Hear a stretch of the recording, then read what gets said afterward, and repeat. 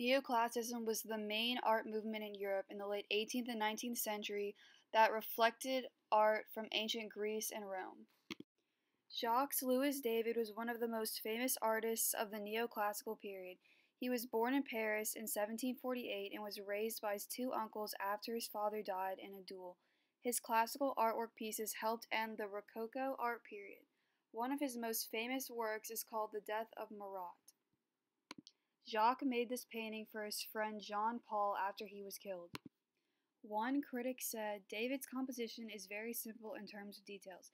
Each object is painted has a specific function. Nothing is there as a simple decoration or to show the artist's ability. We know Marat was murdered because of his wound bleeding and the knife lying on the floor." Another famous painting by Jacques-Louis David is called Napoleon Crossing the Alps. This painting was made shortly after the French Revolution because Jacques idolized Napoleon.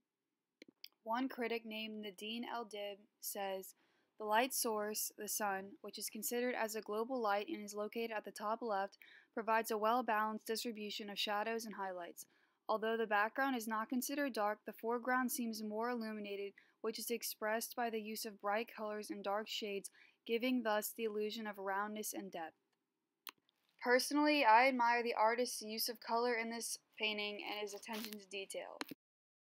Another famous painting by Jacques is called Oath of Heraclea, which features a battle scene with the Romans, which fits in with the theme of neoclassicism.